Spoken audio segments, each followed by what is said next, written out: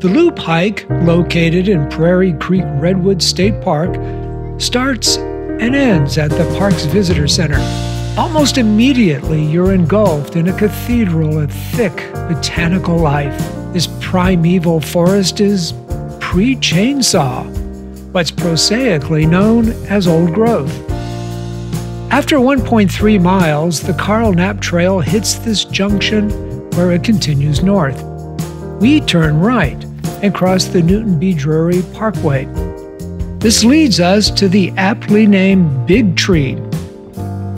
Look to your right for the Cathedral Trees Trail.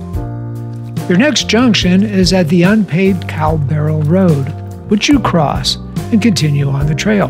In about a third of a mile, you'll hit the Rhododendron Trail. Turn right and continue to the parkway, cross it, and hike a minute or two to the visitor center.